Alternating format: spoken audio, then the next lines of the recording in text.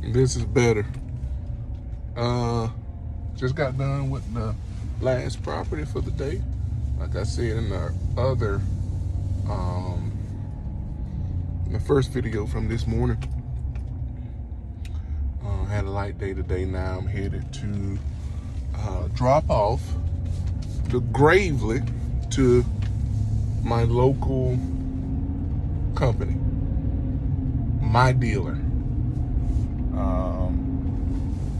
So I heard a lot of people talk about dealer support. I do have Gravely dealers in my area. I actually got a Gravely dealer less than 2 miles from my home. But the Gravely dealer, he's kind of funny, and I'm wondering if anybody else ever experienced this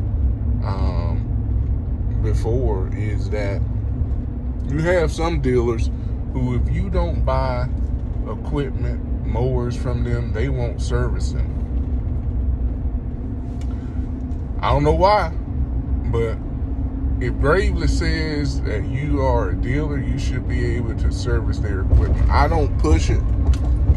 I would rather take my equipment, like I've said, I would take my equipment to somebody that wants my business, regardless if it's made by Aaron's, Gravely, Hustler, John Deere, whoever.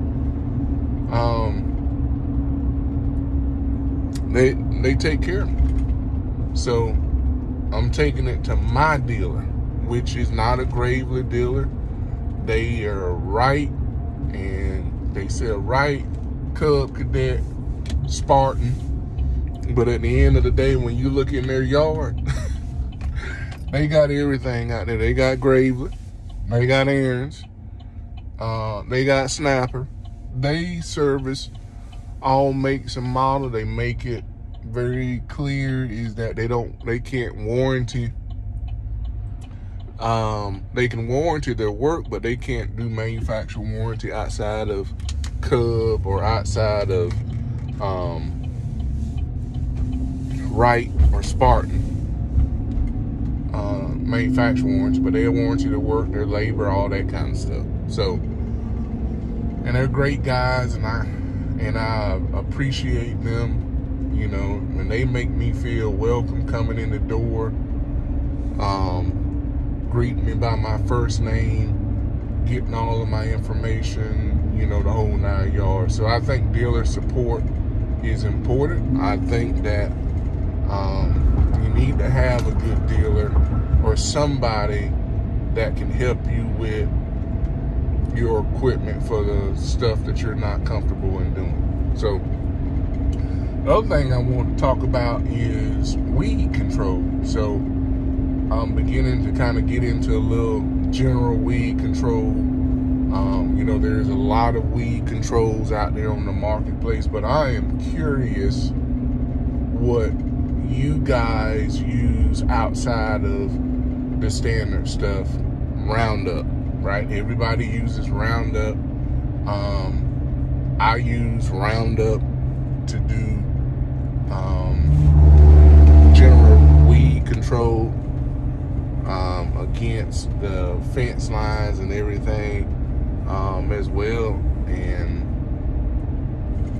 one thing I'm doing with my new accounts that I'm starting next year, but I've started with anybody this year, is that weed control is not mandatory.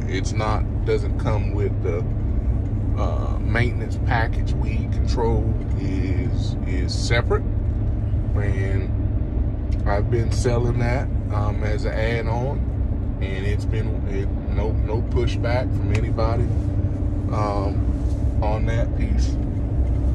So yeah,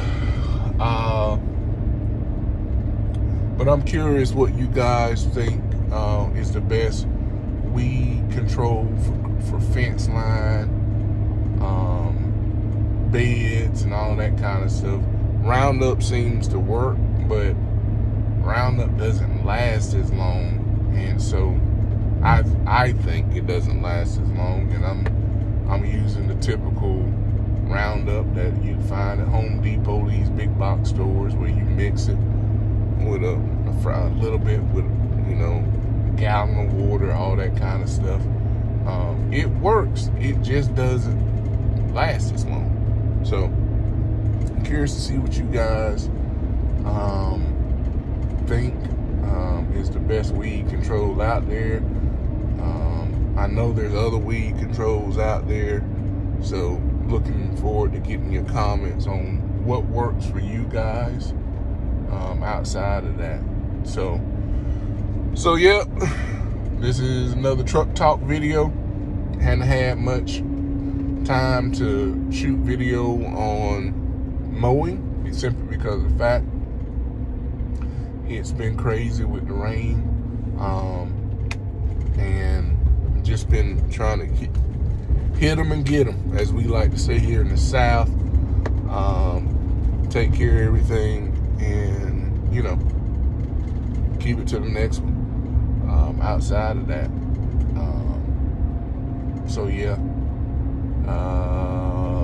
that's all I got for today, guys. I'm gonna, like I said, drop off the Gravely, and this is gonna be a wrap for the weekend. So again, hey, if you hadn't subscribed to the channel, take a moment to subscribe, like this video. That'll help me. Again, appreciate all the new subs out there, as well as the older subs who have been commenting on the videos. And so hey, keep cutting. New Hope Cuts. See you.